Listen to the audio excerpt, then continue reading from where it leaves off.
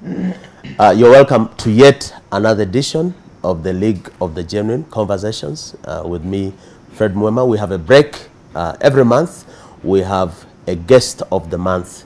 And this month, we have a special guest, a public figure, Vice Chairperson, Private Sector Foundation, Chairperson of Uganda Agribusiness Alliance, former Director of the Food and Agriculture Organization for more than 17 years, former Minister of Agriculture, actually I think the first Minister of Agriculture for this government for many, many years, a senior citizen.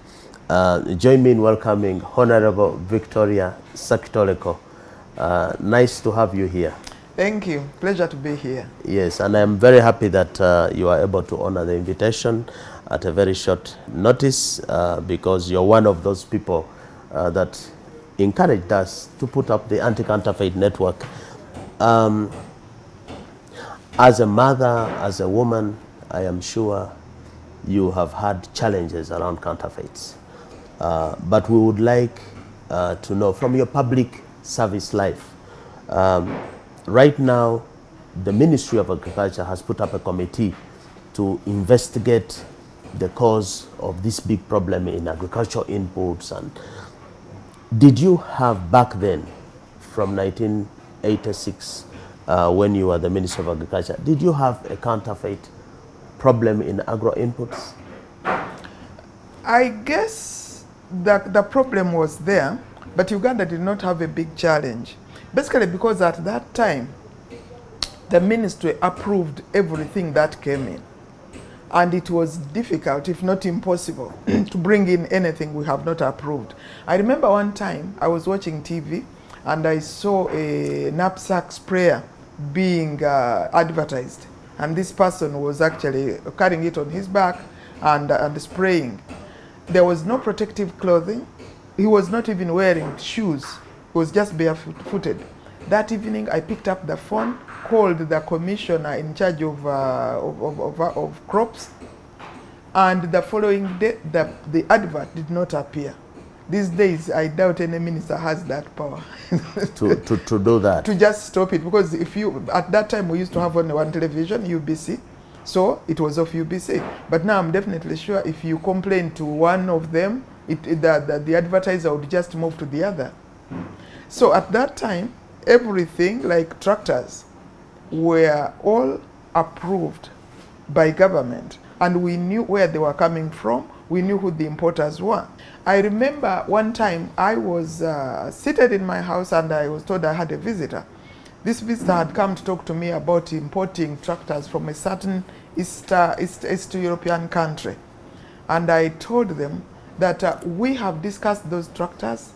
They are 100 horsepower. In Uganda, the highest we should ever go is 75. Because of the fear of over-pulverization, which means making the soil so loose that you just lose it. So I told this lady that, because she was my friend and a friend of the supplier, aspiring supplier, I told her, he has talked to me directly and I have said no. And whatever happens, I'm not going to say yes. So she left, and when she went and told him, he said, if she has said no to you, I don't think she's going to say yes to anybody. So I give up. But then the giving up was temporary. After that, he went to Ministry of Internal Affairs, and somehow they connived and imported the tractors and prisons. But those tractors rotted at Namaliri because nobody could use them. They were too strong. They were too strong. So, but anyway, during those days, that is how we dealt with this. So there was no shortcut, that is one. Two, everybody spoke the same language, especially the engineers. They were too respected to go fake. But these days, when I look at a situation where, you know, you ask, you were talking about agricultural inputs, and I asked, but there must be somebody who knows what is going on. Then somebody tells me, but they are all in it together. Who are those? The chemists who know what the content of whatever fake it is in agriculture, the power of the machines which are being imported, the coating. Because, for example, now, if you go to any of those shows where, I'm going to name the countries because this is real, Egypt, Turkey, and there's another country, they normally do their show at Lugogo. When you go there, you find they bring some food processors, which look simple and look affordable, but then whatever material they make them from, they put a silver coating. Now, the moment you start processing groundnuts, cassava, or whatever in that processor, the paint peels the off. paint peels off and the people eat it. So the question I've always asked is, really, doesn't anybody see what I see? Those shows have not been there for 1 or 2 years, for a long time, and they always bring the same thing, and they always sell. So what happens to the inspection department? Exactly. What happens to standards? That is when I was told that they are in it together. But Honorable, won't somebody say that maybe that also happened during your time? You've just given the example of the tractors which rotted at Namalere. Did you, as the minister responsible for agriculture, cause the prosecution of whoever did that import? I wish I had, but unfortunately, I had left. Oh, they rotted after? They arrived after. They arrived Because after. if they had been there, first of all, my IF headquarters would have known what is going to Namalere, and there is no way I would have allowed them to store them there, because this was more or less stolen property. If you are bought from Internal Affairs is there, take them to them. But now, Honorable, the way you are speaking, you give hope, and you look like you're the kind of person who can serve the public. Why did you leave politics? I'm a grandmother, and the job of the grandmother is to give hope. But to serve as well. Why did I leave politics? Yes. I'm a grandmother. My sons were ready to take over the job. To take over the job. But see where you've left us now. We have fake seedlings, they don't germinate. We have, you told me a story of fake bulls. President, what was that story about? It was interesting. Our president visited the Republic of Congo, and he found that there is a certain type of cow, we call it the Sarawel. Sarawel cow. It's huge, it's brown, and it's beautiful, it is elegant. When you see it, you really see 1,000 kilograms of beef walking. So when the president saw it, he expressed interest in this bull, so they sold him one. And I guess it was flown in, because by the time I saw it, it had... It didn't work. It wasn't tired that day, definitely. No. They took a bit of time. Then the bull arrived, and the president let the herdsmen lead the bull to do its work. Now they waited 1 month, 2 months, 3 years, 2 years, nothing happening. So he complained that this bull is not performing. And I told him I would send you experts. I remember Professor Kayanja, the vet guy, went there, looked at the bull, examined whatever, and told him this bull has got brucellosis. Brucellosis? Brucellosis. What when is that? a bull has that disease, it will mount all right, but the cows will not become pregnant. It is like when somebody is, a man is suffering from, there are some STIs which actually affect the sperm. So its sperms were dead. So while it was a bull in appearance and it could mount and everybody is elegant and all that. So if we can have fakes in the bulls, in the agro inputs and so on, but you're saying that before you used to procure directly from the ministry, I'm sure you're aware that the government But created... wait a moment, we did not procure everything as the ministry, but we dealt with those people, the private sector, which was procuring. And certified and approved them. Exactly. Because, for example, for the longest time, we have had the Massey Ferguson tractor. We knew exactly who was bringing it, which country it was coming from. So everything was like traceable. So chances of getting anything fake were nil. And this, I can say, is true, because I remember about 1987, Gayaza High School was given a tractor from Massey Ferguson. That tractor worked until 2019. That is when they sold it. Like over 30 years, that tractor was still working. Now, if you go for a fake, the story would have been different. Yeah, but I think maybe to the credit of government, they put up certain statutory bodies, corporations, to regulate the control and licensing of some of these inputs. For example, in 2006, I think, they created the Agricultural Chemical Control Board, something like that, to approve. But why is it that despite the existence of the board, you still have inputs, chemicals coming in, even being locally produced and being licensed? Because the board is technical, it is not doing the logistics, it is not doing the customs, it is not doing all that are completely beyond this board. Because right now we have got, what do they call it? When goods are inspected abroad before they are brought in, the containers are loaded with anything but what was inspected. Basically, because the inspection stops there, the current board does not have the capacity to inspect everything, especially given how porous Ugandan borders are. Because, for example, one of the worst things that is happening now is in cosmetics. Even if the Uganda government board and UNBS were to control the cosmetics, most of the cosmetics come in people's bags, and others come from neighboring countries, really walking on foot, you know, people's bags on foot. How do you control all that? But how was it controlled before? Because this problem has worsened now. Yeah. The borders of Uganda have not changed. No. The border points, customs points maybe have even increased. Even agricultural production has increased. We are producing more food, but a lot of it is fake. What has hit us? Is it a moral issue? Partly it is moral, but partly it is the opening up of the artificial borders. Because previously, let's say before the digital era, most people didn't know certain things existed. So once you know, the next thing you find out is how can you access it. The moment you sort out how you can access it, somebody already has cited business. So as far as this person is concerned, he has got a consumer, and she will do whatever it takes to make sure that you get that product. If, for example, you find out that this product actually works, and this is a genuine product, then I come to you and say, you want this product, it costs so much, but I have this one, it's not really the real thing, but it also, do you know there's that advert which says yeah, but it will also work. Quite a number of people opt for the cheaper one, basically because I saw Fred using it, and he was showing off. Now I'm also in the same league, not knowing that I'm poisoning myself.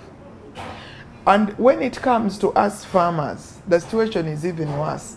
Because let's say if you are buying a drug to kill the ticks, and I tell you that this is really not the Gamaxone you are used to, but it also works. Okay, you take this drug, and maybe for the first day, because the ticks are shocked with this new drug, they fall off, but they just fell off. They did not die. And since the cattle are still in the same place, they'll come back, and come back even in bigger numbers, while the seller has completely disappeared. Or if he's an established shop, because most of these fakes are actually in established shops, if you go back and tell him that so and so, you sold me this stuff, first day it worked, but then a week later I saw even more ticks. You didn't apply properly. Add more. Add more. And besides, this is November. It is raining too much.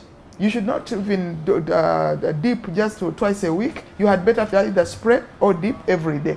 So you try, not knowing that you are poisoning yourself. Because in quite a number of cases, they will not tell you that while you have been using the other drug, which does not fume a lot, this one causes a lot of fumes. So if you are like 10 meters from that wherever you are spraying, this and this is going to happen.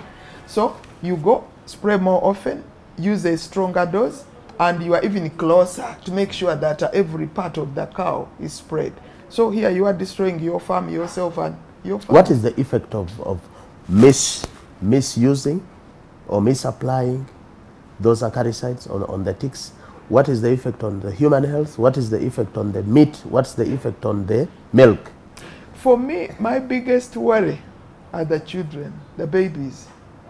because we tell pregnant women to drink a lot of milk because they need the calcium in order to build the bones. And then when you are feeding the baby, we encourage you to drink milk. And when you are weaning the baby off the breast, we tell you. So you can just imagine this child, while she was still in the womb, we were feeding her on this poison. We give birth to her, we give her breast which have been breast milk which has been adulterated with this chemical, and then 6 months later we give her the full dose of this chemical. Are you saying when the mother takes the milk with the residues of antibiotics or whatever pesticides or contamination, doesn't the digestion clean it out? And not completely. So not some of it stays. Exactly. But it is worse, as I said, after 6 months when you start giving the child the milk itself.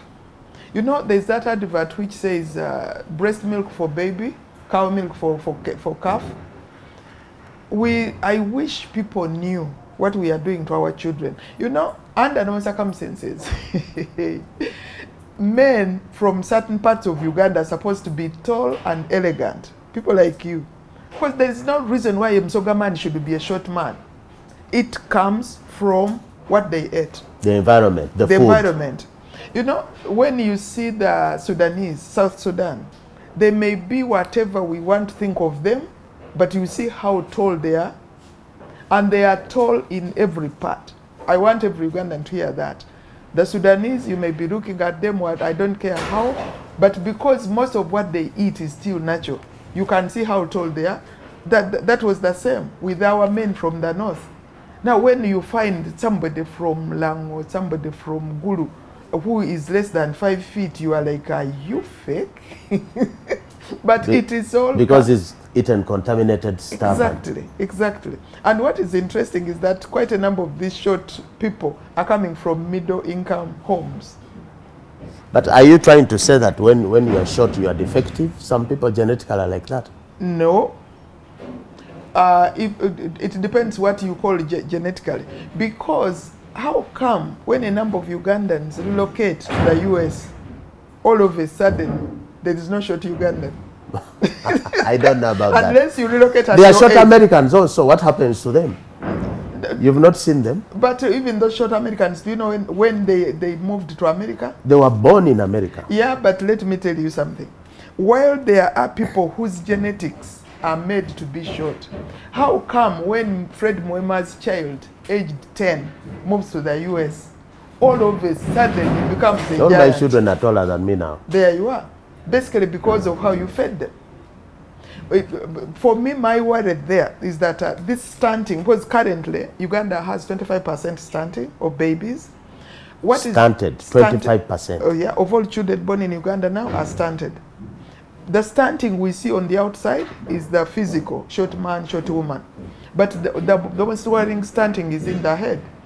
Because for a stunted child, when we say 25%, it's the brain which is stunted, and then the physical which is stunted. So what you are saying, that these fakes we have allowed exactly to come on the market, to come into our homes, are causing far-reaching and permanent exactly damage. Because once a child is damaged in the womb, really there's very little we can do. And to make matters worse, like I said, it is not only the ignorant. Recently, I hosted a family from a rural place, and they came with a 12-month-old baby who was still breastfeeding. Now, at breakfast, we served the roast maize, there was bread, there were other things. And this 1-year-old had never tasted bread, preferred maize, and breastfeeding. And he looked perfect.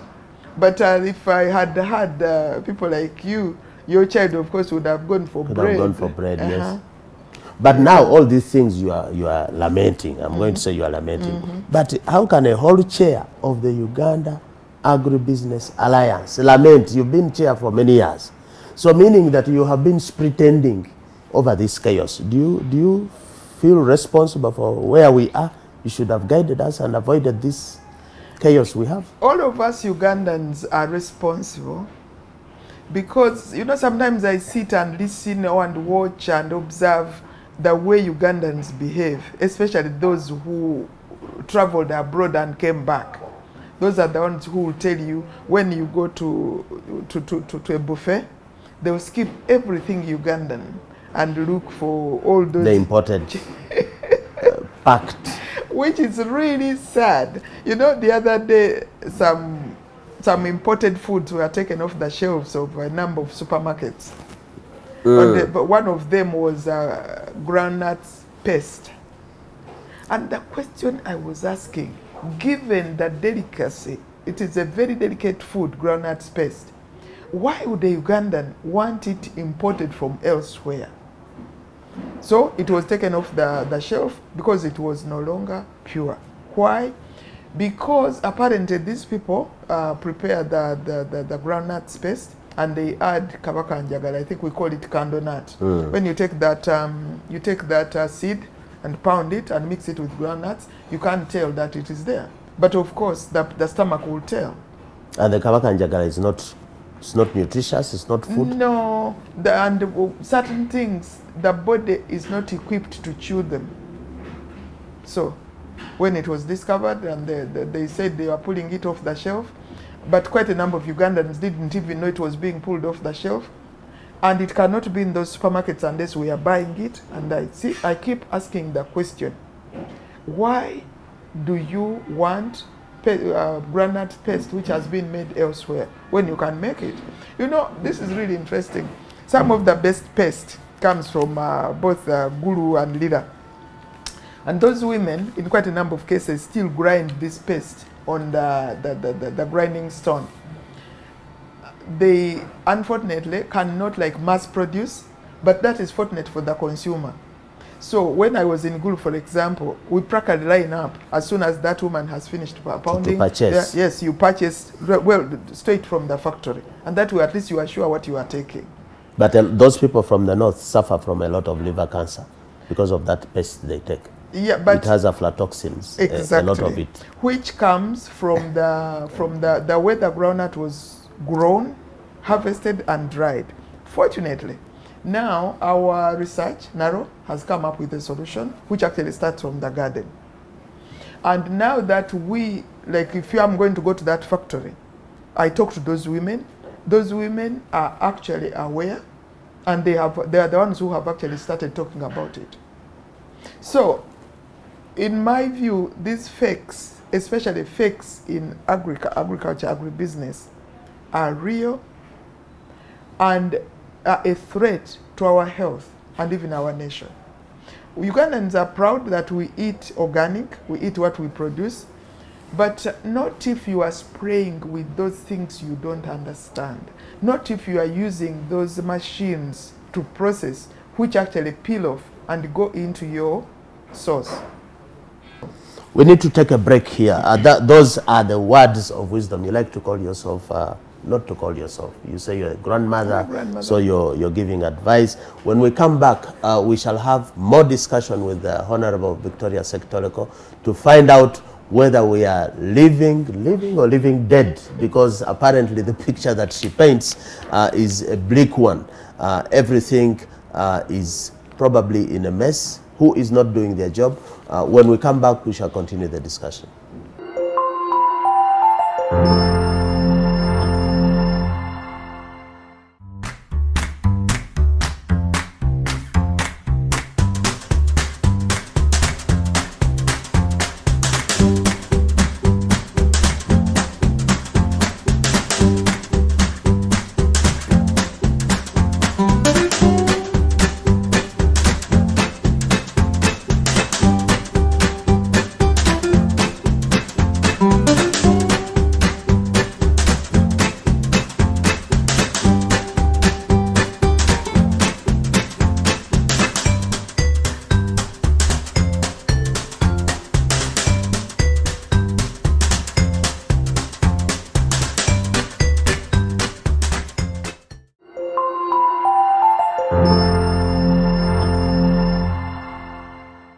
Welcome back to our second segment of this interview. Our guest of the month, we are hosting Honorable Victoria Sekitoleko. Before we went for the break, she had painted a bleak picture about what it is we are doing, especially in her pet subject of agriculture, where we are failing right from the time of producing the food to putting it onto the market. Yeah. But again, because you are a person who is in a position of responsibility, despite the fact that you're no longer a serving politician, you are a vice chair of the Private Sector Foundation. Yeah. Somebody out there could be wondering, but all these things you're talking about, you have a chance to move some things through the Private Sector Foundation. Are you saying the Private Sector Foundation is helpless? It cannot do anything to avert this crisis? No, not really. One, the Private Sector Foundation is now working hand in hand with UNBS. Recently, when we got some money from MasterCard, part of the money actually went to UNBS to make sure that we make the setting of standards and abiding with the standards affordable. Because when we ask our members, especially the small ones, who we hope will grow to become big, they will tell you that they cannot go to UNBS because it is very expensive. So we asked UNBS, what do you need the money for? They told us, and I'm happy to inform you that recently they actually announced that they have actually cut most of the fees. Because fees for what? For registering with UNBS. Because in order to register, UNBS will have to come and inspect you and see where you are producing, what you are producing, how you are producing it, for who. If, for example, you are producing biscuits from your factory, they will be coming to my mouth. The standards are really different from if you are producing groundnuts which are in the shell, you are just putting them in a sack and sending them to me. So they need money to hire those inspectors, get the chemicals, do the logistics and all that, and make sure that whatever corner of Uganda that product is being produced, they can get certified. Yeah, they can get there and certify the premises and the product. One of the issues with UNBS is that they have a quality mark. Yeah. And this quality mark is embedded on the packaging. Yes. Of the container. Yeah. So the same quality mark will not guarantee the quality of the contents if the first contents which were certified are taken out and maybe somebody puts contaminated or fake contact in there, that this quality mark is not effective. And now you're saying that PSFU is supporting them to maintain this quality mark the way it is? Not really. That is a detail we as PSFU did not go into. But what we co-funded with them is making the certification process more affordable to the smaller entrepreneurs. As for the details of exactly how they are going to do it and where they are going to put the money, honestly, we did not. I do not have those details. That is one. Two, when I was Minister for Agriculture, 1986 to until about 1989, there was no UNBS in Uganda. It is actually this government which set up UNBS because they wanted them to do exactly that. For me, looking at UNBS, part of which I co-founded, UNBS is a growing organization. Therefore, people like you should keep giving them feedback so that they keep improving. That is one. Two, even national bureaus of standards of other countries which have been there for 100 years are still improving. Basically because every single day there's a new product. And that new product will not normally have the standard. They have to set the standard. They have to ensure that everybody abides to that standard. So UNBS is a growing organization. It's still work in progress. But exactly. during the crisis we had with Kenya when they rejected our maize, yes, UNBS passed a notice requiring all maize millers to get registered and approved. But we were able to check shortly after that, and the deadline was given. But many of the maize millers up to today are not registered, more than half. They are just operating. So I think that there's a problem with enforcement execution. Don't you agree? UNBS has a problem of enforcement. In my view, I don't think the main problem is with the enforcement. In my view, that the real problem is with consumers. The other day, I was visiting one of the large schools in Uganda, and I asked the head teacher what type, if I could see their posho, which they give the children. And she proudly brought out the #1 posho. You know, it was really bright white. So I looked at it and told her, but really, this is just starch. She said, but that's #1. That is what the children, because the children are children, you should know better.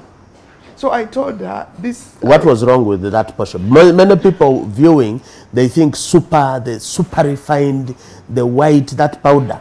Many people think it is the best maize. No. Tell us.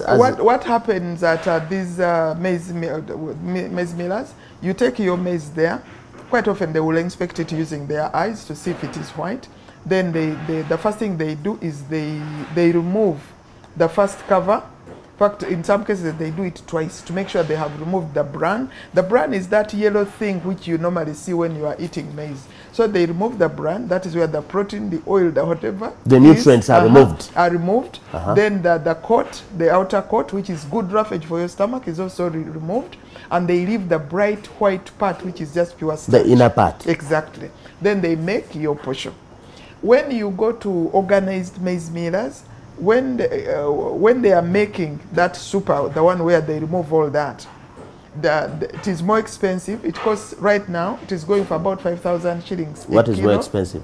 The starch, where they have removed the bran and the coat. That white fine thing. Yes, that white fine thing. Why is it expensive when it has no nutrients? Basically because it costs money to remove the coat and then the bran. Then somebody will proudly tell you that the maize bran and is for the chicken, the pigs, and the cattle. So, as humans, as clever as we are, we give the nutritious part of the maize to the pigs and the cows. So, who is more clever now? That's the question. You know, you asked me if we are living dead. We are not only the living dead, but we are really the living ignorant. The living ignorant, just waiting for burial dead. Exactly. But dead already. Because you are what you eat. Now, if you are going to eat that starch, and then you keep telling me, I don't eat a lot. I don't know. I don't know why I'm putting on weight. I mean, you are taking starch. Even if you take like 50 grams, that is just pure starch. Which is converted into fat. Immediately.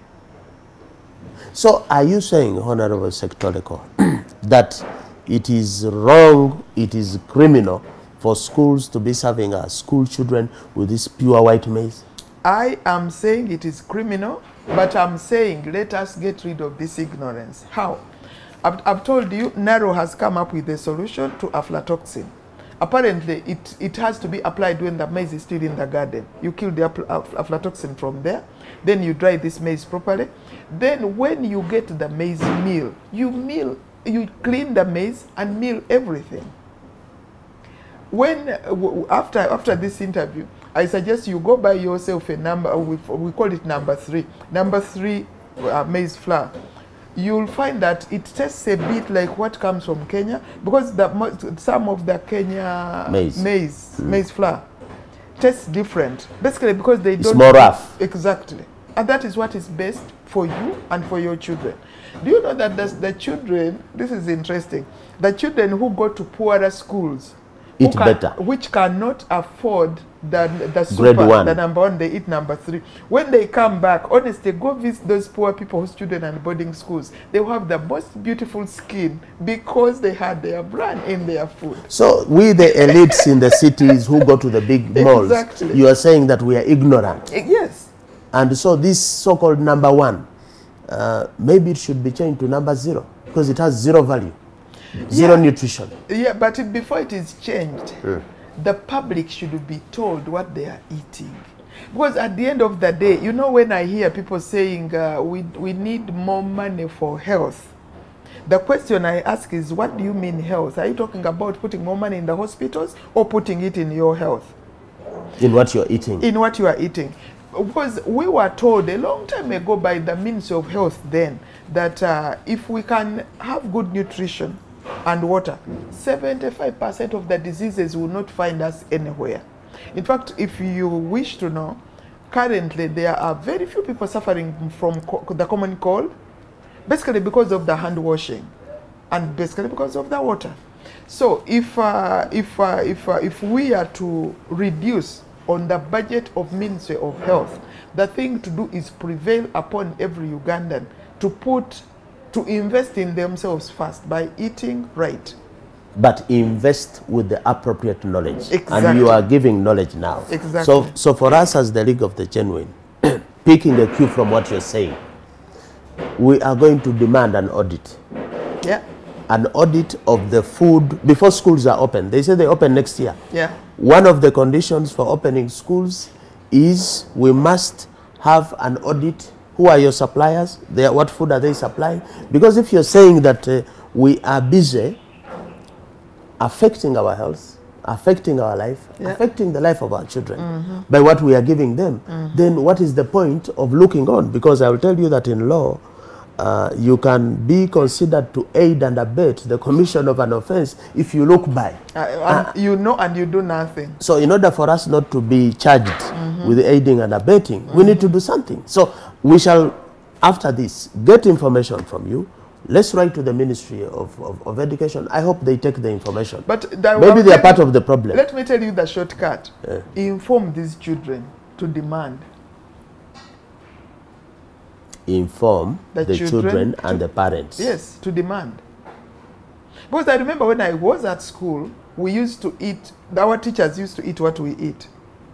And they would actually tell us, today we are eating this because you are young girls, you need to grow, you need to mature. So it was not like they would, it was deliberate. So even now, the feeding of the children should be deliberate. But Honorable, our culture, you know how children are brought up here.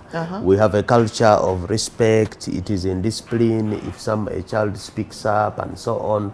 Aren't you causing a revolt in the home? The culture here is, I think we also have a saying that you cannot look, I don't know how it translates, you cannot look at an elder in the eye, or you have to talk while looking down. So how are you expecting, where we have this predominant culture, how are we expecting the children to demand? When they leave school, they can demand, okay. But at home, the father, the mother will proudly buy grade 1 maize, the white one.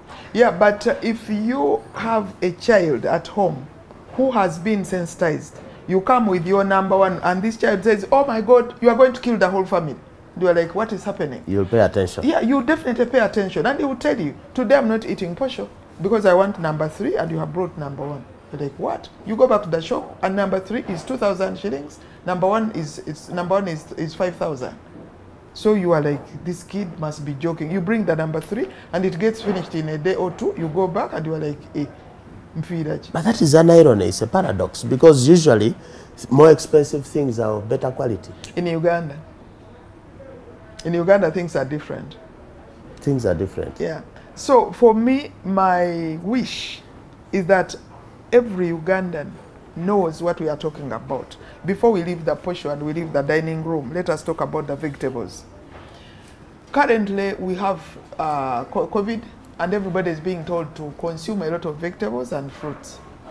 And these days, the breeders have come up with the most beautiful nakati, beautiful dodo. You go to the market and it is looking so beautiful. Tomatoes. But then, when you push backwards, you ask to visit this person who is delivering the nakati, and he tells you, I live here at about 5 a.m. You are like, okay, I'll be with you at 5 a.m. You think you are going to the garden to pick the nakati, and he says, no, I picked it last night and it is in the river. So in the river? Yes, they pick this nakati, put it in sacks and put it in the river in the evening. So in the morning, I think about 4 a.m., they load all this nakati straight from the water, looking so beautiful, really glistening, and they go to the market. You get there, especially if you get there at about 7, 8 o'clock. Oh, it is looking beautiful. Now, so they bathe the nakati? Yes, they bathe the nakati. But when you What's wrong with that? When you look at the river where they are putting the nakati, the water is practically black. But for them, for the nakati, it is water. So they get it out, shake it a bit, and it is looking beautiful. But even before that, these days nearly everything they plant, the first thing they buy after the seeds is the spray. You don't know when this nakati was last sprayed. Now they sprayed it maybe yesterday or the day before, then they have dipped it in that pond, then you take it home. Have you noticed that most maids, our kitchen assistants, don't eat greens? So they don't care. She'll pick these greens and put it under the sink. They don't eat because it's a delicacy, reserved for the boss. No. Yeah. Most of them will tell you, Biantama, that is why I left the village. So when they serve, let's say if you are serving in the kitchen and she is putting the food on everybody's plate, she will not put it on her plate. Not because they are not enough. Even if the vegetables are left in the plate, she will not eat them. They just... So are you advocating? Ignorance. Are you advocating against? Because we haven't told healthy living. These days people are into healthy living, yes. The exercising, vegetables. Now you're pushing us away from vegetables. No, I'm saying you are not too weak, too tired, too old to grow your own vegetables. Most of you, especially you middle-income people in Kampala, you have got those wonderful compounds. It takes like 5 by 5 feet of space for you to produce enough dodo to feed your family every single day for the whole month. And most of you have got a quarter of an acre, a whole acre, which you are living on. And you are suffering with trees. We are throwing parties there. Yes, cutting the grass every now and then, making noise for your neighbors. Why can't you turn that into your healthy garden? And especially you lawyers, eventually God help you, I can see you becoming a judge. When you become a judge, you are going to need to do a bit of exercise. Now, if you are planting these vegetables and you dutifully go and inspect, that in itself is good for you because you are breathing in the oxygen directly from the vegetables into your head. Especially because now, they take in carbon dioxide and express oxygen. Exactly. And apparently it gives you a lot of happiness when you go into the garden and harvest something. That is the way we are made. So why am I talking about lawyers? You sit for a long time, but you need a reason to get out of your house. Now, if the reason But we talk too much, so maybe we balance out. But not even the talking. After the talking, you need to eat certain vitamins in order to invigorate your system, straight from the head to the mouth, the throat, and everything. So it is good if you can have your garden where you walk, you bend, because that's why you are not, you are exercising, but you are not like sweating. Like now we have COVID. Nobody is close to you, so nobody is going to infect you as opposed to going to the gym. So my suggestion to everybody, look at what you are eating, know why you are eating it, and if you don't know where it is coming from, you are not sure. Because like people buy, I'm sorry for people who are doing this business, but I'm going to say it, people buy apples from along the road. Now when you buy those apples, you find that there is gloss painted on the apples. Because those apples travel thousands of miles before they get to Chira Road, where you pass, we have to paint them so that we keep... There is paint on the apples? Exactly. You buy it today, it is glossy. You buy it on Friday, it is glossy. But they are packed in boxes. Yeah. No, they get them from the boxes. Yes, and then they put them in the from Egypt, South Africa. Now, out there, both those two countries paint their apples in readiness for sale. So when you go to buy, you find it shiny, as opposed to a natural. If you get a poor, I call it poor, apple from Kabali Rukunjiri, where they are growing them now, and you compare it with this one from Kamocha. This one has some preservative. Near the police, you see that this one is very, very shiny. What will surprise you is when you bite into it, because we advise you to eat the skin.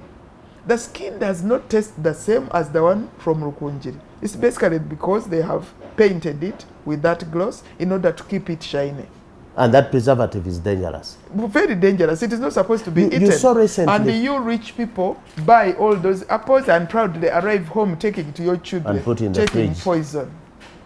Recently I saw a report from South Africa. There is a packaged apple juice called Ceres apple and orange. Yes. They withdrew it from the market because they were saying that they found a lot of pesticide residue. Exactly. But can I ask, why would you, Fred, be buying cereals from the supermarket? Really, coming from Busoga there, the mother of all oranges, tangerine, and lemons. We have got honey. Squeeze your juice, fresh juice, put your honey. And take. No, because of modernization. What is modernization? You can, we can count modernization, your fridge as part of modernization. Get somebody, maybe on a Saturday, to make this juice in maybe 5 different bottles, put them in the fridge, get out one at a time. If you are in a hurry, do it like that. But have something you know, rather than going for whatever you find. Yeah. And when you people get visitors, you bring these things out proudly. Fortunately, it is beautiful to be old. For me, I would tell you, I'm only going to drink water, and in any case, I brought my water. I see even you came with your own water here. Yeah. But you are saying we should plant. The elites, those with gardens, should plant. But and eat planting these vegetables, there are a lot of seeds, vegetable seeds that are sold on the market. Of course, many are fake. But my question now, I'll be moving you to genetically modified, maybe they are seeds as well. Some people think that genetically modified foods or seeds are fake. Should we be planting these, are they hybrid? Are they those genetically modified? Shouldn't we look for the original orange seed from Busoga, not this one sold in the... The problem with genetically modified systems is that most people who talk about them don't have a clue what they are talking about. That is one. 2, many of Ugandan middle income people have been abroad. When you go to countries like New Zealand, Australia, Germany, whatever, quite a number of their stuff has been modified. And they will not come to your dining table and tell you that while you are going to eat this, there is this type of wheat and there is this type of apple. No, that is one. And that is the least important. The most important thing is this.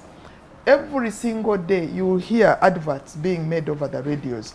You are going to plant cabbage. This is the drumhead cabbage. It is the best. It will be big. It is this and the other. And nobody ever asks, is it GMO? Because in Uganda we do not have a law which allows us to ask. All we are doing, like with the tomatoes, we used to have... No, we have the Access to Public Information Act. You can ask for this information. Yeah. But anyway, go on. Yeah, while you can ask, there is no law prohibiting me from importing GMOs here. So you can ask and I'll tell you it is a GMO, then what? So what should be done is, first of all, we should pass that GMO law for a completely different reason, not because I want anything imported or whatever. Because now that we are promoting scientists, I would like us to have our own scientists who I can take aside and say, you are my son. I took you to school. Is this safe? And knowing that... Ask them, exactly, because they are experts.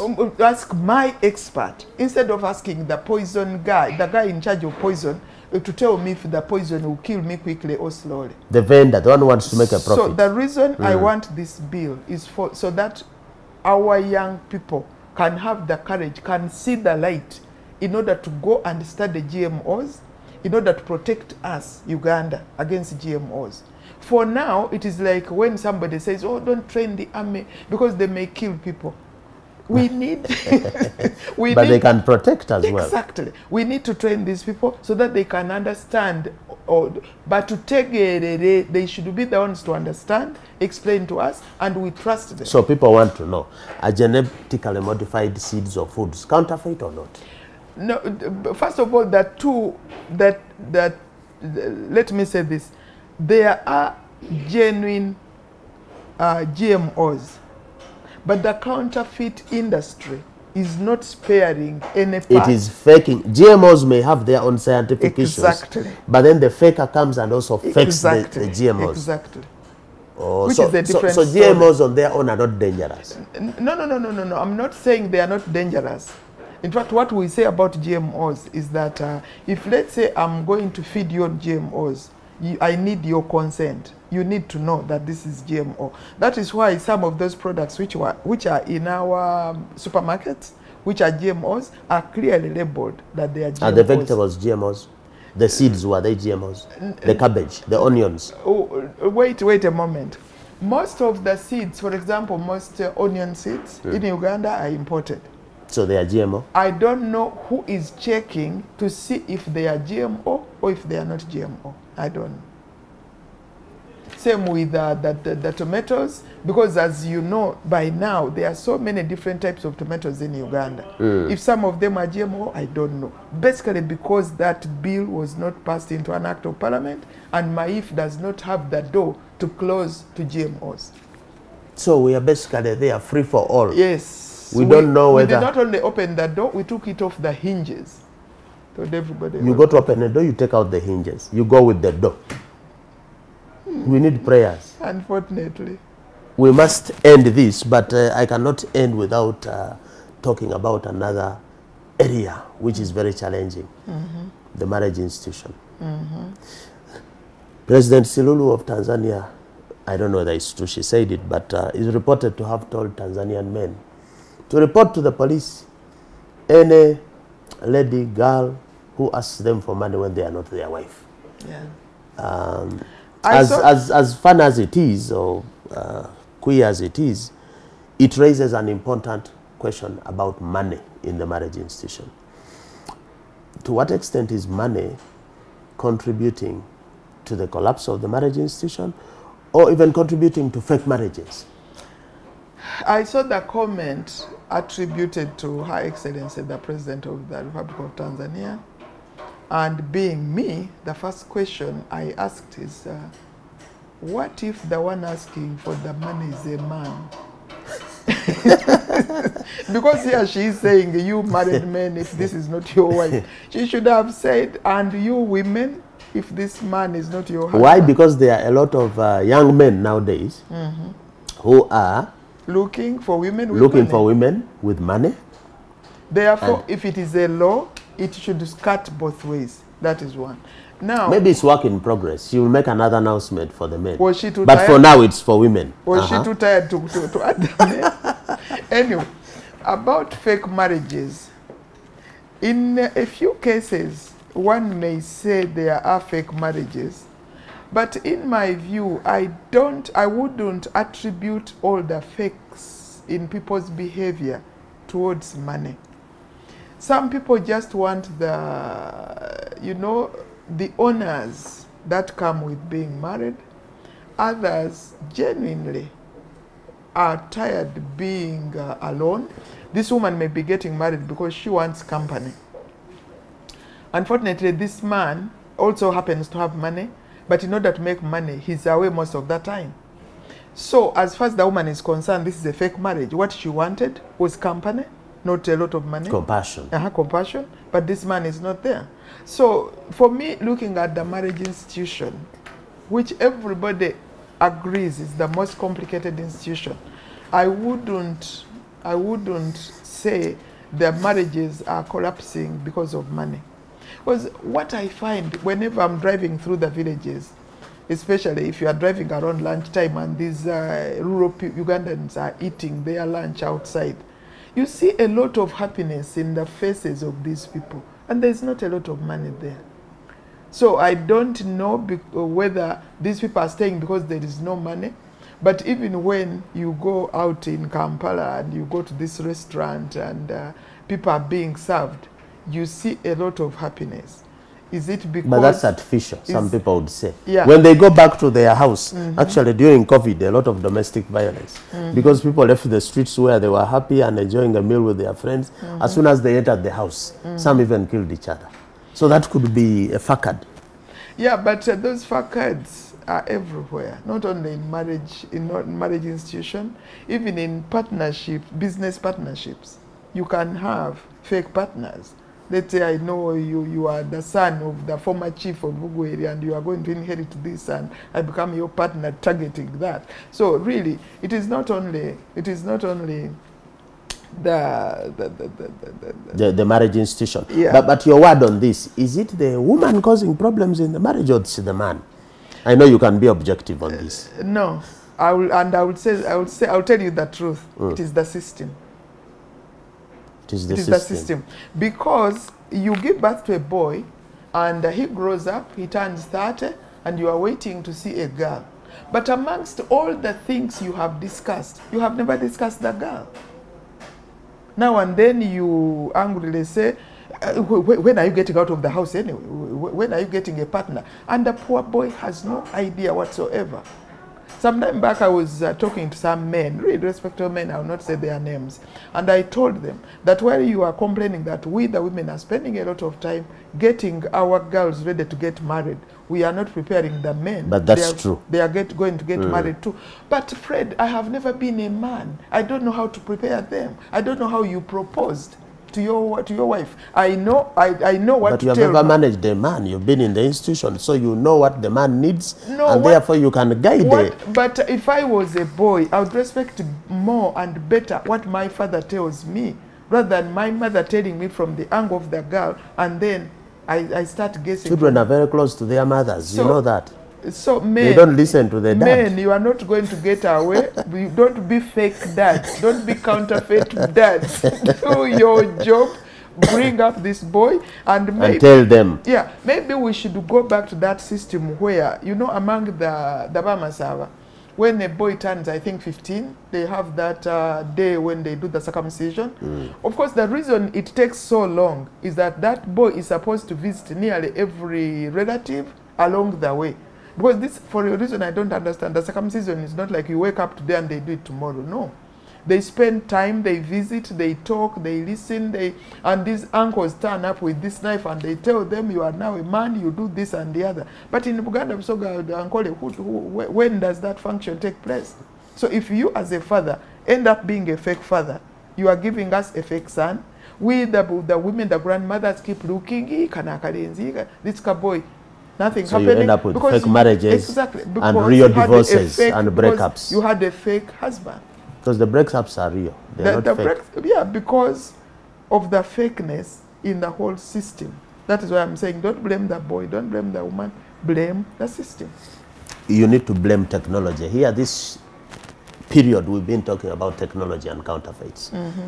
What is and we know technology has helped to improve human life, but it has also caused some misery. So as we sign off, can you tell us your best technology and your worst technology ever made? In my view, what I would call worse is in the kitchen. Basically because you are what you eat.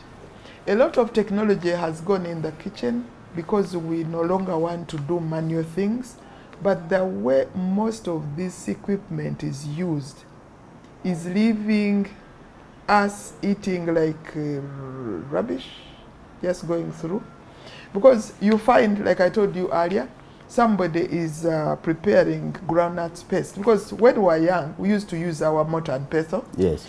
And the groundnuts would be broken, but would not be made into fine flour. You know, that over-processing in itself is a problem. Is a problem. So for me, that technology in before the grinder, that machine that grinds the.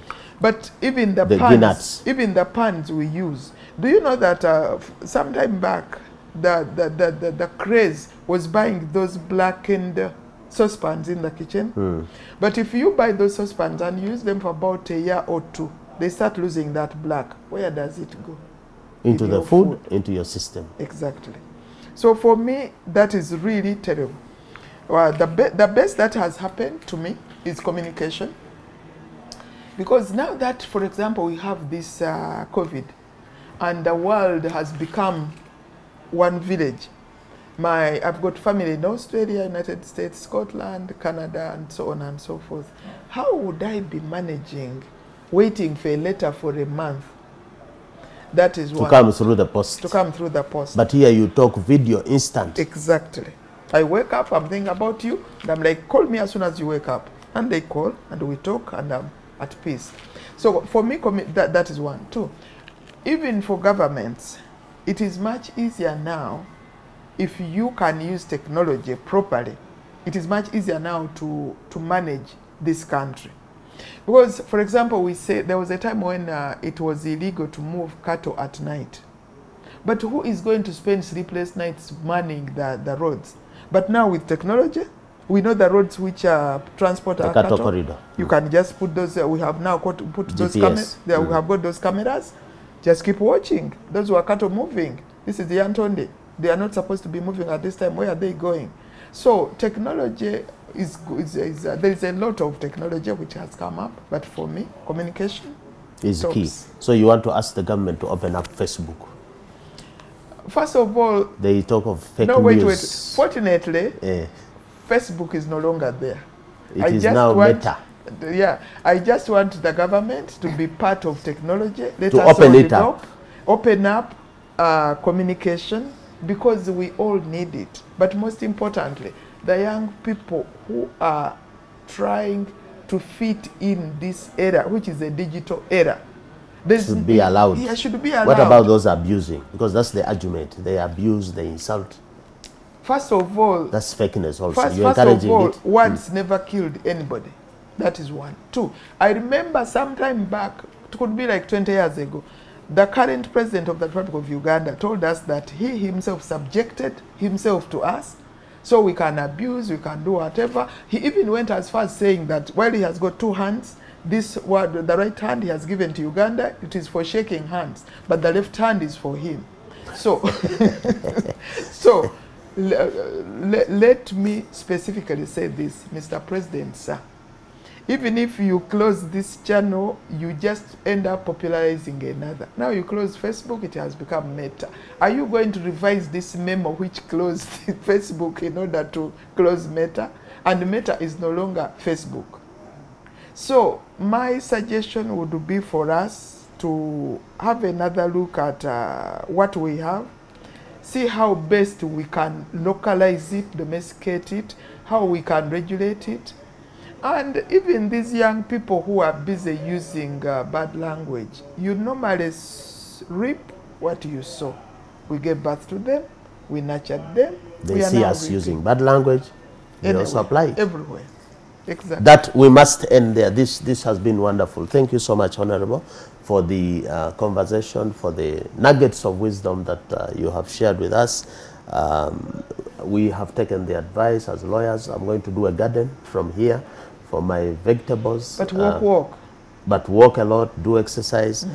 This has been our guest of the month. I have been interviewing Honorable Victoria Sekitoleko, former Minister of Agriculture, former Director, Food and Agriculture Organization, Vice Chairman, Private Sector Foundation, Chairperson, Uganda Agribusiness Alliance, and many, many other titles. The most important being grandmother and advisor. Officially, you are the advisor for the League of the Genuine. We appreciate so much your having made the time.